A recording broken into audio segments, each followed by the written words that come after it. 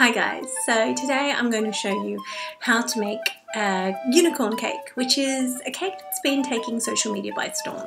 I've seen it all over Instagram and a lot of people are getting them for their kids, but I figure, well, you don't need to be a kid to like unicorns, right? I mean, I love unicorns. Sorry for this, she won't let me record anything without her on my lap.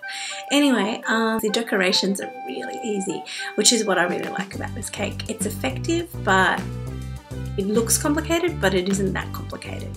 And you can pretty much use supermarket items to decorate it.